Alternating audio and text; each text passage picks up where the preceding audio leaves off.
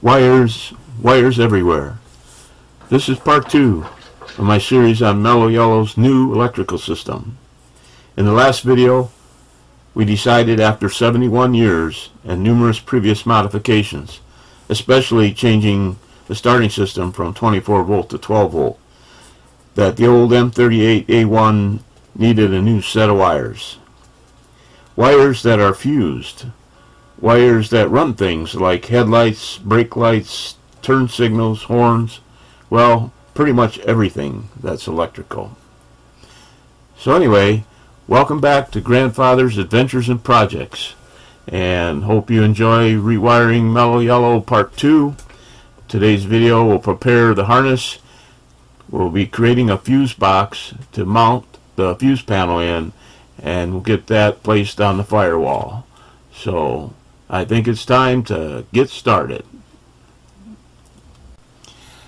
I'm starting out here with a model 1800 weatherproof protective case, small size. It's Apache brand from Harbor Freight, and it's a waterproof box. I'm going to mount it on the firewall, and I got to drill the holes in the side so I get my wires out, and my fuse panel will actually be mounted on the inside so it can be closed up. I previously took the handles off because I'm not going to be carrying it anywhere unless it's hooked up to the Jeep, so you know, get that taken care of.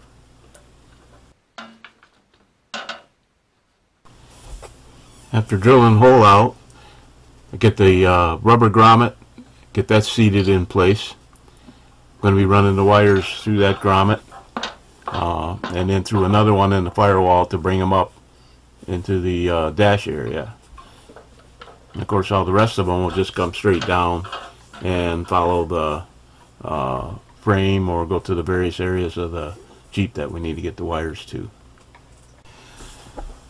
Well, I got the box and the wiring harness over on the bench now. This is where I'm going to start to sort out the wiring harness. There's a lot of wires on there that I don't need, so I'm going to be pulling those out. Comes with some decent directions. I wouldn't say they're fantastic, but most of it helps you get the job done. If you have some questions about certain circuits, you pretty much have to be able to go online, figure out, you know, how to get that wired. Now, to say any directions of this, that's probably best to lay this harness out on the floor next to the vehicle and all that stuff. Well, I don't want to crawl around on the floor for this. I'd rather just do it on the bench. I know my machine pretty well. I got a pretty good idea where the wires go. So I just got to learn what's in this harness, where all the various groups are. They mark the wires really well. They've got them marked about every 6 inches and telling you what's supposed to be there. I got some things I don't have, like air conditioning, stuff like that. So those wires I'll pull back out of the harness. They won't be in the way when I'm down there. I'm not going to be adding an air conditioner to this later. So I will keep those wires though. I'll keep them coiled up and have extra room inside that fuse box so that extra wires that are potential fuse lines will already be set up. Then all I got to do is unspool them later if I want to add some lights or some other electrical device to the machine.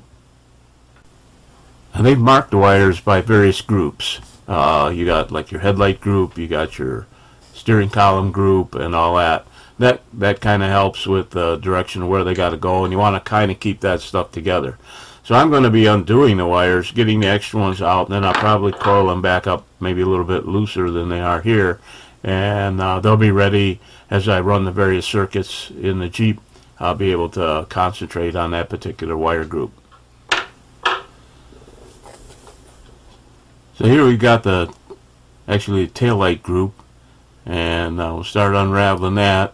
I'm kind of running the wires in the direction that they're going to be going on the Jeep itself, and get a pretty good idea which wires are in the group. You know, right turn signal, left turn signal, and this one actually also has the sending unit wire for the gas tank.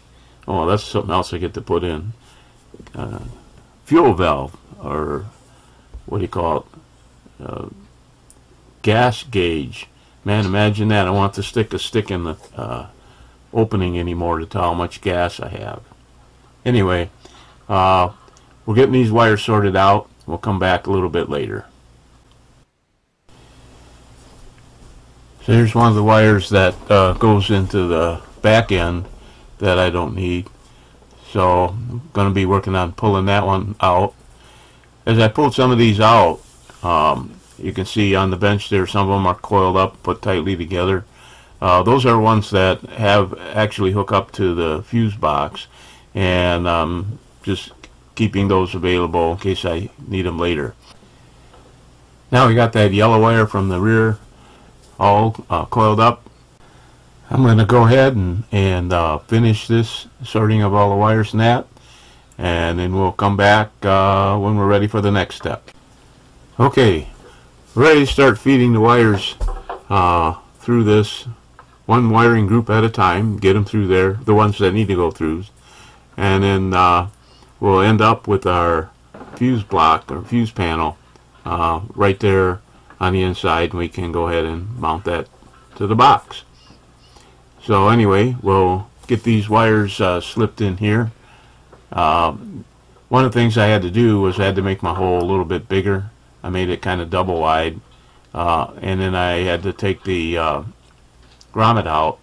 I'll be able to put the grommet back in, and if I have any extra space there, I'm just going to fill it with some silicone. At this point, we got most of the wires through. I've recoiled the individual groupings together there, and the fuse panel is left inside the box, along with some of the extra wires that can be used for potential circuits in the future. Few zip ties. We'll keep all this wire in nice neat fashion inside the box and out of the way from the rest of the stuff that we need there. But we're getting pretty close to being able to hang this thing in the firewall. I used the screws they supplied to mount it underneath the firewall, through the firewall, to mount the fuse panel to my box. And then I'll mount the box to the firewall. So anyway, I just got to drill those out and get that attached. After marking my holes, I go ahead and drill them out so that I can get my screws through there. Have to do 4 of them, and we'll have that thing mounted.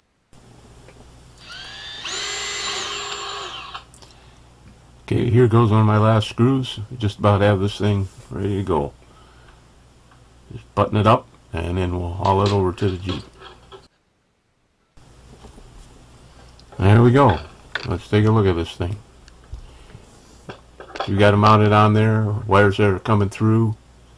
We got all the extra wires coiled together there on the left, on there, actually be on the right when we get in the Jeep. And we're ready to go to the next step. One last look at it. I just got done putting the grommets in, and now we can have it set. This is the way it's going to set in the Jeep, and just make sure everything looks like it's set to go. So I think it looks good, so I'm going to haul it over there and we're going to start putting it on. So here's where it's going to get mounted in the Jeep.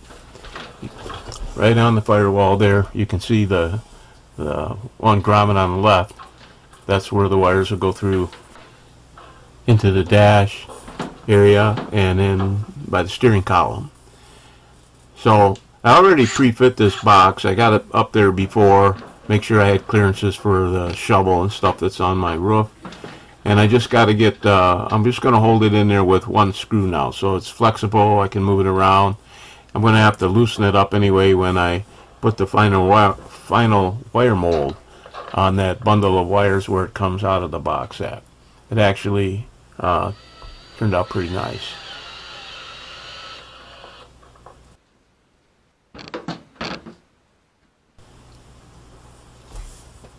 So let's see, closes up.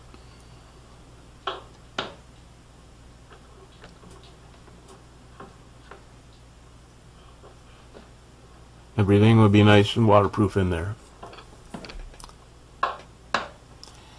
Now we're going to start sorting the wires out, getting them laid out in their different spots, different areas, and then I'll begin the wiring.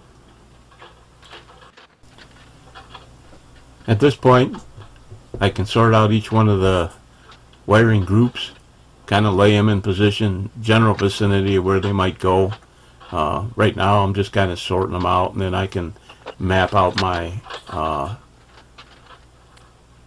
where I'm going to put the wires exactly, you know, in terms of the vehicle, keeping them away from hot things like the exhaust pipe and all that kind of stuff. But they are really well marked, and I've got it pretty well set up. I think I forgot a wire there and pulling it back out. It's one that I really didn't think I needed, so I'm getting that out of there while I'm sorting these. But I want to get them all separated, and then as I begin to do each one of the various systems, I'll start to cover them with wire mold and everything, and be in pretty good shape. Okay, next I'm going to put on some of the wire mold. Wire mold I got is expands and stuff. It's kind of like the Chinese finger torture, but you got to put it's not split, so you got to put it on the wire from one end and then, you know, pass it on down. So I'm going to try that on here. The first set of wires I'm going to use it on is the wire group that goes into the ignition system on the inside under the dash where the ignition switch would be.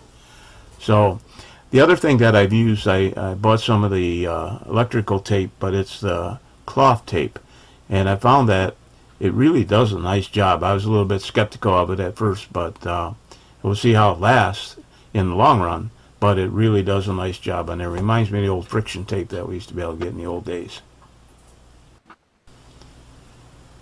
Okay, I'll tape off this wire mold now at the ends, and then I got to feed that line back through that grommet and up into the dash area over by the ignition switch.